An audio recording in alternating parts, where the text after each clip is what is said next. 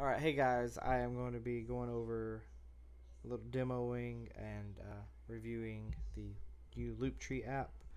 It is being produced by Edward Sharp and Harry Sharp.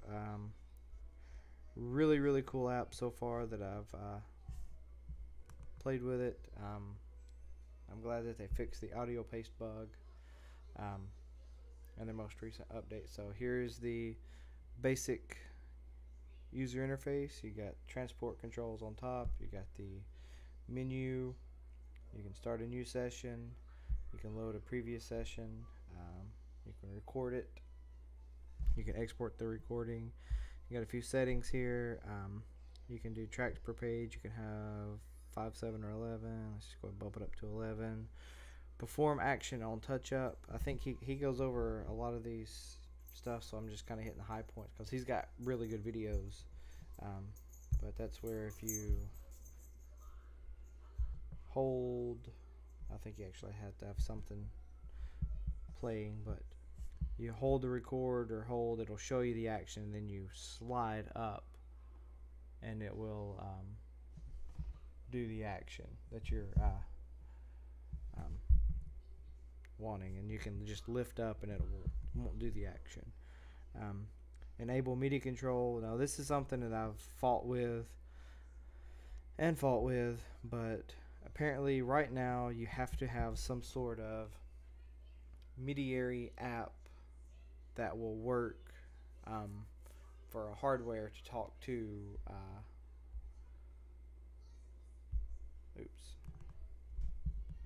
LoopTree. So they recommend MediaBridge, which I never used MediaBridge, so I had to buy it. Really cool. I like it. It's kind of hit or miss whether I could get it to actually work with LoopTree, but I did. I have a FCB 1010 plugged into my Axiom 49 keyboard, and I didn't do anything crazy. I just simply selected, and it drew the line, and I don't have any settings done, and all I have my FCB 1010 mapped, pedals 1, 2, and 3 mapped to note 36, 37, and 38, and that corresponds with the rec, the play toggle, and the delete.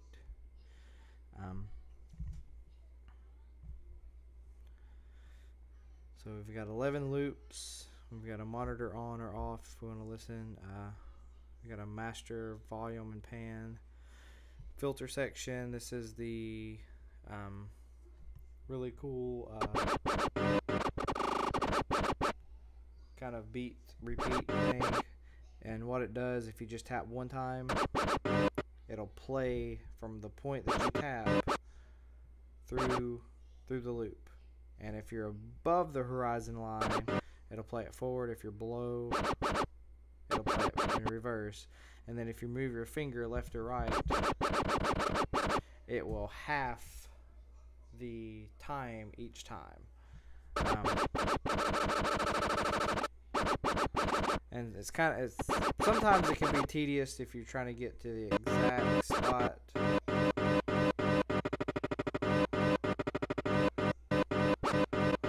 So it's not always accurate. I'm sure just with time. This is version 1.0, or I don't know exactly what the version it is now that they've had the small update. But this is version 1.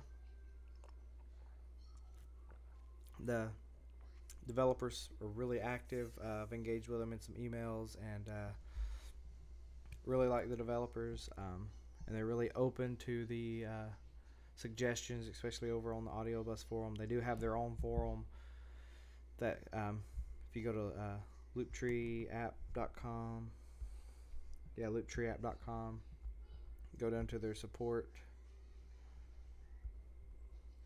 You can leave them feedback, or you can browse. They have articles and go over to the forum, and they have a whole list of topics that they're requesting, and they are seems to be pretty active on the audio bus forum as well. So, but let's see, we got, all right, so we got the beat repeat.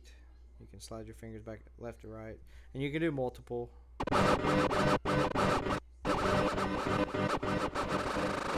Just craziness. Well, it'd be really awesome if Sampler and, this is like if Sampler and Loopy had a baby. If they could somehow put all the sampler controls on one side and you had all just loops on the other, and you could just go crazy. But this is a really good start to live loop remixing, and it has the filter has a low pass, a band pass, and a high pass, and you can set it to not work. You can mute it on incoming, the loops, and the beat repeat, and you can record into individual loops from this. So you can play this.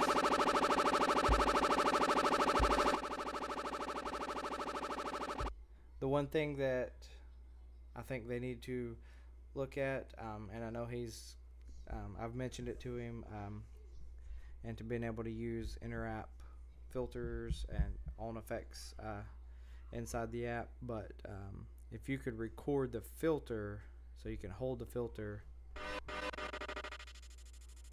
and be able to record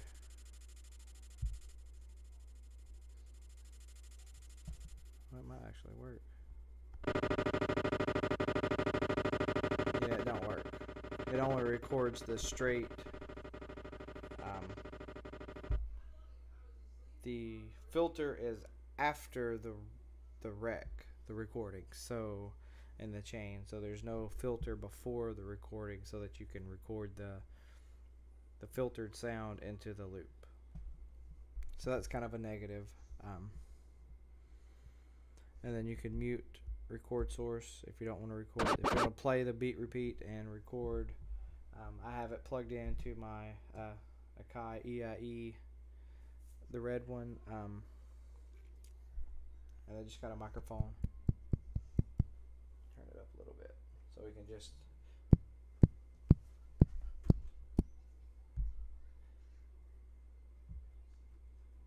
Oh, gotta set the loop right, or set my FCB 1010 on the correct channel.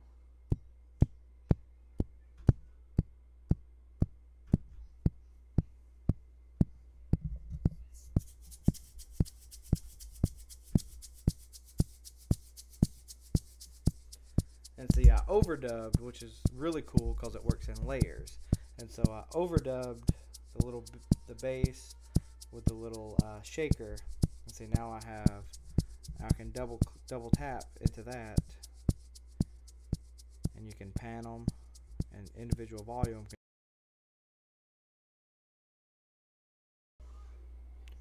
Alright, I'm back. Sorry about that. Let's see, focused. I think so. Alright. I think I had just, so I overdubbed, let's see. Yep, overdubbed and panned. And say you wanted to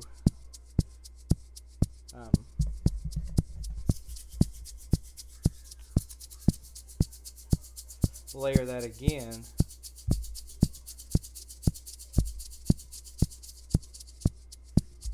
And you could let's go back.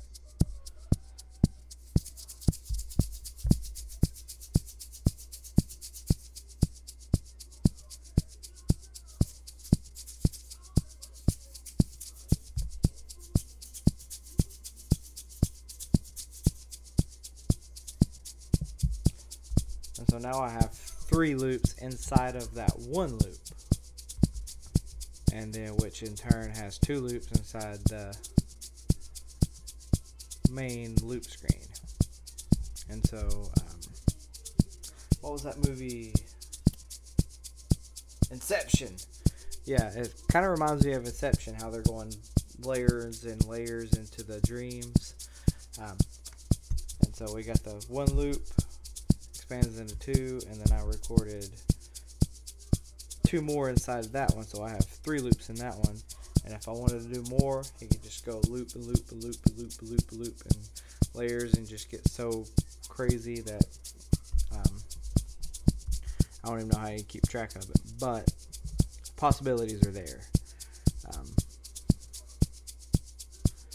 I do have Sector running, and I have Sector hooked up to my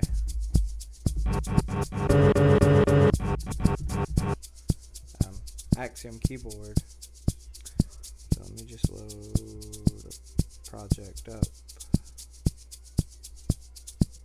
Yes.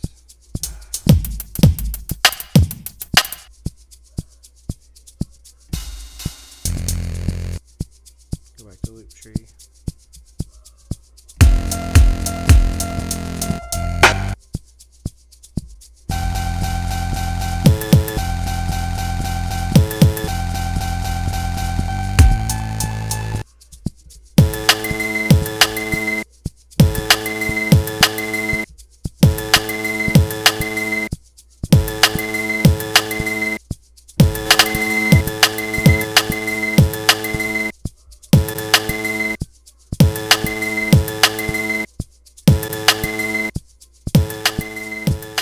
Tutorials, I don't guess tutorials are meant to be the most musical anyway, but so it works great with AudioBus. So any AudioBus app you want to run into it, let's get rid of that. And so if you want to chain, you can just select whatever, and then let's see. Let's try this.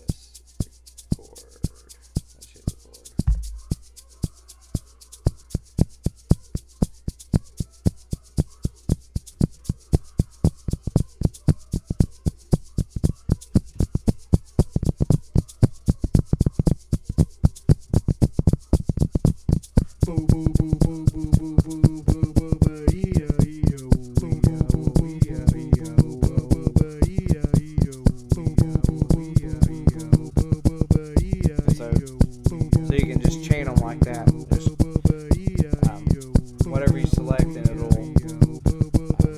record one right after the other. So that's kind of cool for if you want to set up a loop really quickly and you just want to play something different each time, and you're a lot better at it than I am. And then whatever you have selected, if you hit the button down here, you see my finger? Yep. And that will put the 2 over here into the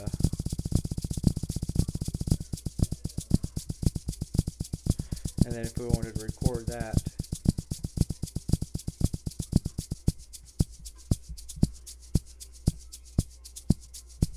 and we could toggle pause, toggle play, toggle pause. Oh, I had the record source muted.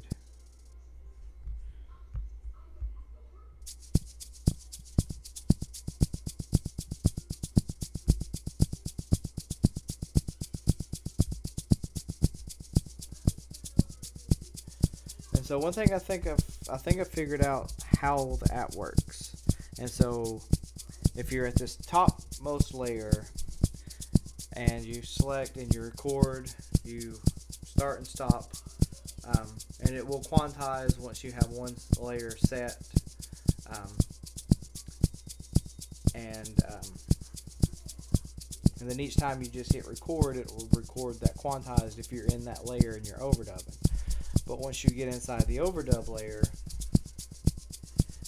you can hit record and you can just talk, and it won't start over until you actually hit the record again. Then it'll quantize it to the nearest beat, and then it will stop recording and it'll start looping, which we'll see here. Record and you can just talk, and it won't start over until you actually hit the record again. And so inside this one loop here, we have 3 loops that are quantized to the same beat, and then we have one more that is probably 4 times as long, which that opens up crazy possibilities. The biggest feature I think that this app needs is being able to audio paste into each one of these loops if we wanted to. So let's get rid of that. If we could audio paste into all the loops, then I don't think there would really be a need for the LaunchPad app, because you could essentially take 1 layer, 2 layer, 3, 4, 5, and have all of them and load samples inside of it, and then you could control individually how you wanted to play them. I think it'd be really awesome. But right now, the only way to get audio paste is to do new audio paste, and it brings up audio copy. Maybe. Yep. Eventually it'll bring up audio copy, and then we can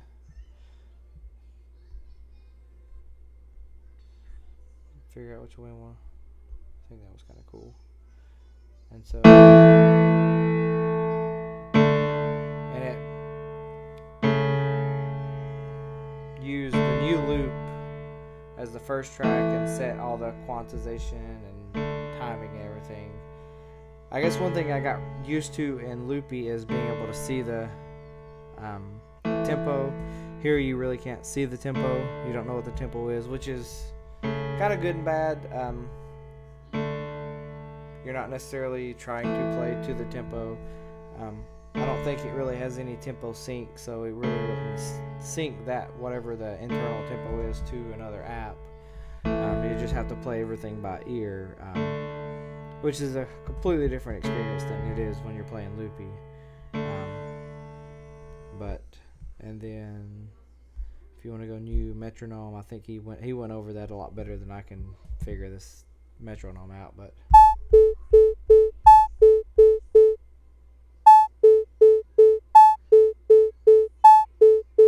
and then generate new.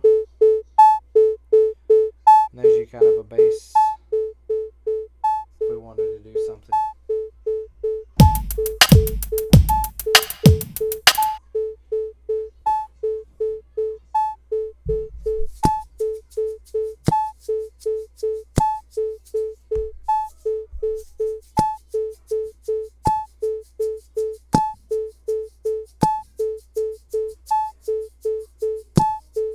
Alright, I'm back. I think for the 3rd time, because my phone ran out of storage. I really need to get a better way of recording these videos. But I think I left off, I was going over the metronome. You could just use it as a bass. I don't think I would use it as a main. I don't think I would use it live, because it's not musical, and you don't really want to start out with a metronome musically like that. But it's really good. I guess where Loopy is, you can set a tempo and set a time signature, and you can visually see the loops going around in circles. This is more hands-on, like an actual loop pedal. It's just kind of a more visual loop pedal, to where you don't necessarily set the tempo on a loop pedal. I guess you can. I've never really played with a loop pedal. The only loop pedal I've ever played with was Loopy, my FCB 1010 into Loopy. So I have no experience with a one of the RC 300s or RC or any of the Boss loops, or any other actual hardware loop pedals out there. I know you can set tempos on some of them. So I guess just seeing videos, this app reminds me of that more so than Loopy, to where you have complete control over loops and bar lengths and stuff like that. So I'm pretty sure I went over different loop lengths inside the layered loops. I don't think there's anything that just pops out at you at the in the settings. Quantize to toggle, chord quantize in, quantize the length, and record out. I guess it's just your preference and how you use it. You have to have one selected in order to record, and then you can record in series. I think I got that on the video, but I will do another one just in case. So I have those 4 loops selected, so I can go 2, 3, 4.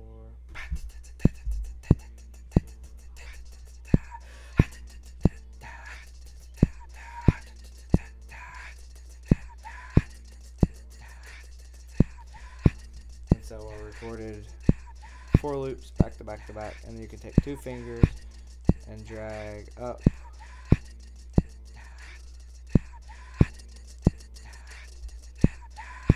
You should be able to drag into the loop.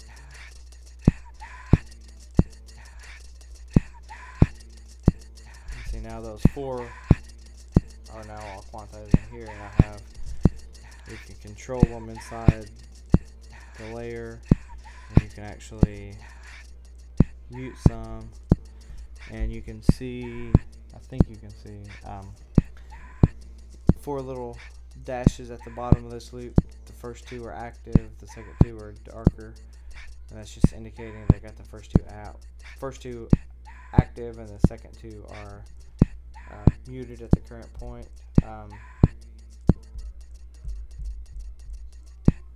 If you go back and you mute, it'll mute everything, and then it'll only play what was muted, so you have to go inside the loop itself to enable everything. And whenever you select over here, you can just press this.